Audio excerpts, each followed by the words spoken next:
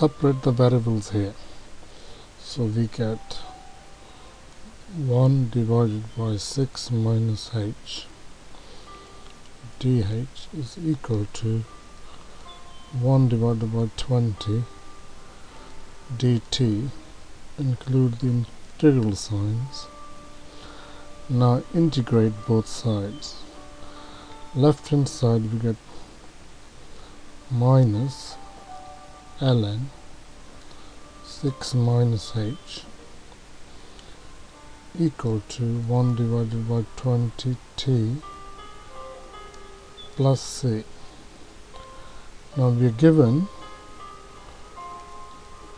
when t is equal to 0, h is equal to 1.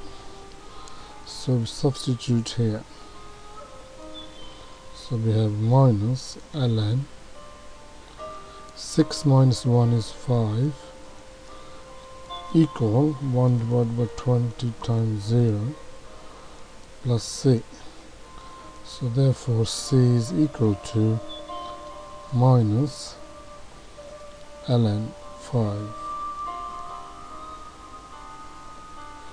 Now we substitute back into the equation. So we write this equation again. So minus ln 6 minus h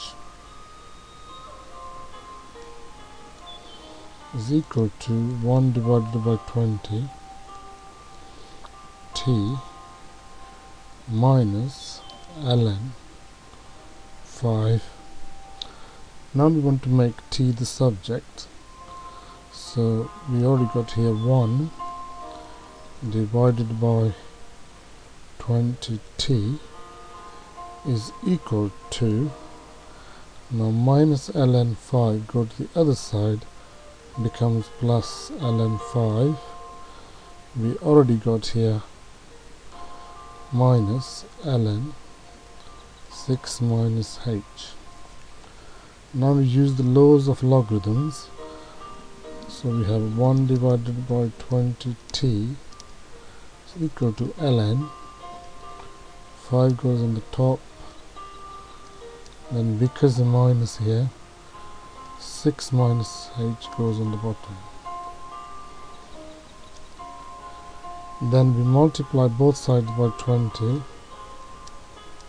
so we get t is equal to 20 ln 5 divided by 6 minus h as required.